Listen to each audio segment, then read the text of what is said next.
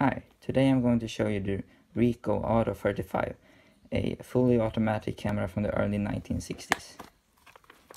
First I'm going to show you the different parts of the camera, then how to use it, and lastly what I think about the camera and my experience using it. So first, on the front we have the viewfinder and the lens barrel, which consist of the shutter button, the film selector wheel, which I will talk about more in depth later, the flash focusing scale, the light meter, and the lens, which is a Ricoh f4 centimeters, which means that it is a 40mm fixed focus lens.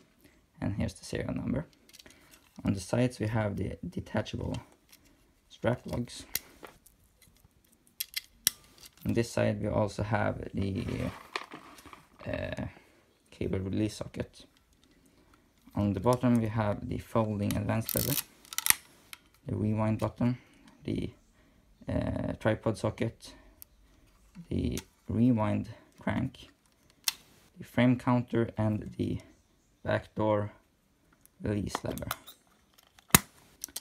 On the back we have the viewfinder and the film guide, and on the top we have the nameplate and the hot shoe. So, how to use this camera? Well, first you have to know what kind of film corresponds to what type of ASA, what number of ASA, what ASA number. So basically it says 2 for daylight Kodachrome, 3 for daylight Anscochrome, Ektachrome or Kodacolor, 4 for all weather pan or Ansco Supreme, 5 for daylight Super Anscochrome or Plus X pan, and 6 for high speed Ektachrome or Tri-X. That basically corresponds to 2 for ASA 10, 3 for ASA 25, 4 for ASA 50, 5 for ASA 100, and 6 for ASA 200. So you basically just put in your kind of film or ASA number here. So, and M is for flash photography and B is just for bulb. Basically is just that the shutter would stay open as long as you hold down the shutter release button. So, how to load the film. First, pull down on this lever here, so the back opens. Then pull down the rewind crank, push in your film cartridge here. But first, to reset the frame counter, hold in the rewind button and turn the sprockets clockwise. Then put in your film canister and push in the rewind knob and turn it so that the film catches. Then drag the film across to here, put it into the sprocket hole here, or slit here. And you kind of have to nudge it in like that, into there. And then turn the advanced lever once to make sure the film catches on the wheel. Then you can close the back. After that, fold the the advanced lever and start winding it and pushing the shutter button up here till you get to frame number 1.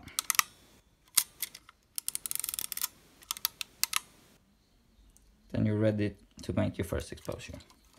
And all you really have to do is, of course, to set your film type or ASA number. I used it corresponds to ASA 200, so film, when I used this camera, so I set it to 6. Then you just look into the viewfinder and make sure that the little needle in there is out of the red area.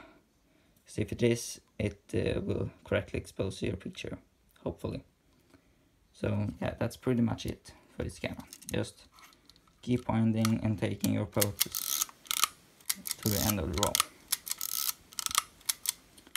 And then just push in on the rewind button and wind to wind the film back into its cartridge.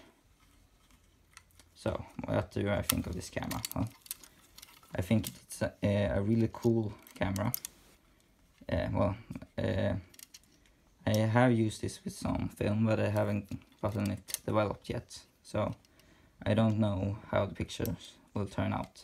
I might do a follow-up video when I have developed the photos. But yeah, the winding lever on this camera is one of the best ones I've ever seen. You can really take some fast photos if you would want to. Look at this. Oh.